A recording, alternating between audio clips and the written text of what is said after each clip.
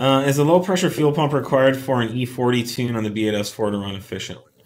A properly functioning stock pump, one that's working correctly, should be sufficient. I've run my own B8, on E40 for years.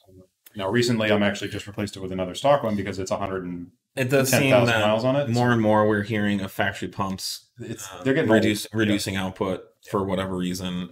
I know the RS7 pumps pretty well, it depends on what you've got for a car. B8, you can't do that because we're talking brushed versus brushless. So you got to make sure. What is the pump that B8? You can do like DW65 stuff. You can do there's a handful out there. We will. But you got to make sure it gets into the basket. That's the big thing. Is you want to make sure you're still utilizing the stock basket. We will release initially a universal fuel pump surge tank kit, right? Yep. And then eventually, hopefully, we can have install hardware. Specific vehicles. But that will kind of eliminate with the in-tank pump. You can run whatever you want. You can run a shitty factory pump that flows half as much. It's just a feeder pump for the tank with no pressure. And then you can also get rid of all the starvation issues too. Yes.